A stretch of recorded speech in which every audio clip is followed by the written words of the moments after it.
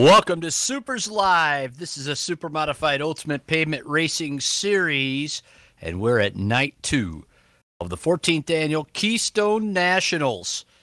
And we're at Nazareth Speedway, the big mile, now defunct. Boy, that seems to be the modus operandum lately, isn't it? After now finding out yesterday that Indiana State Fairgrounds will no longer racetrack. Not to offend anybody that likes horses, but when you've had a racetrack be a racetrack for over 100 years, decide to put gravel down on it, that sucks. Just like Syracuse last year, just like what's happened to a lot of the great mile tracks that auto racing was founded on in this country.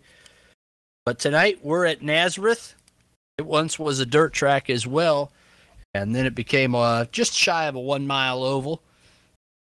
Ran Indy cars there as late as, I believe it was the year 2000 was the last race at Nazareth. So we have only ever run here one time before. That was in 2017. And the winner of that race is the guy that won last night, Rocket Rob Warren. We welcome him to the broadcast tonight. Rob, great run for you to kick off Keystone Nationals.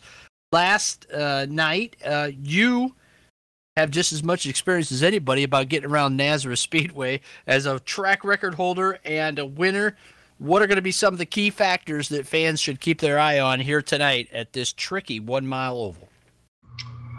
Key factors keep your eye on. There's a bump in turn 2 right on the bottom. It's about a car width.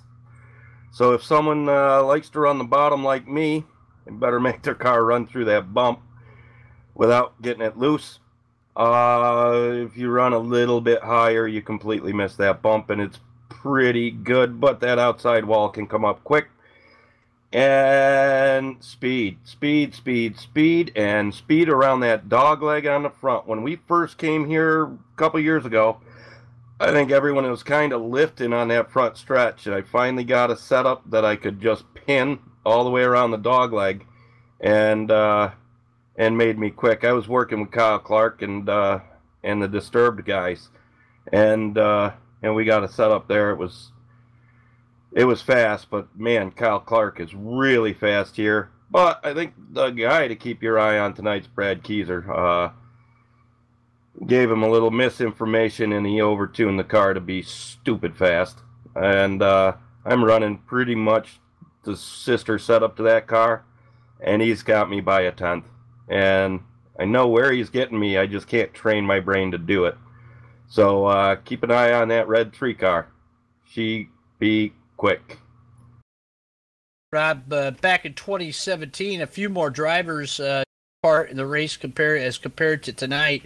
But the time trials here tonight were very close. You and Keith Powell just within about hundreds of seconds within each other there.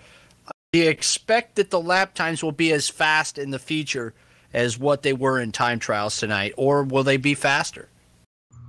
I suspect they'll be a little bit quicker. My car likes heating the tires about 3 to 5 laps, and then she'll really start to eat.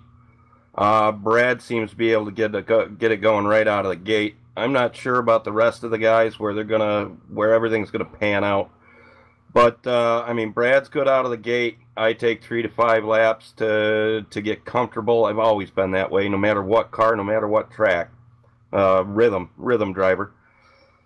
But I expect to see the lap times drop for the 4 guys.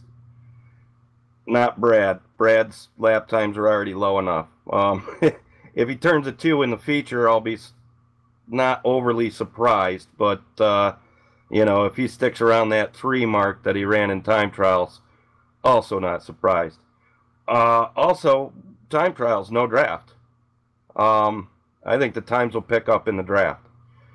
That may mess with people that are using a lot of front wing instead of chassis and suspension to turn the car. It'll be interesting either way. There's a lot of things to watch, a lot of things going on tonight. It's going to be an exciting race here tonight. Might be a little short on car count, but the drivers are very close in times and speed. Rob Warren, your third quick qualifier, track record holder, and the only winner that Supers has had at Nazareth Speedway. Good luck tonight, Rob. Looking to pin down your fourth Keystone Nationals, and after a win last night and a good time trial run tonight, you're on your way. So best of luck to you out there. Thanks, bro. Good luck to you too. And anything can happen. Anything can happen, and certainly oftentimes does happen on these big tracks that we run. And Super's part of just lots of different things going on. We've got quarter-mile tracks, 3/8 mile tracks.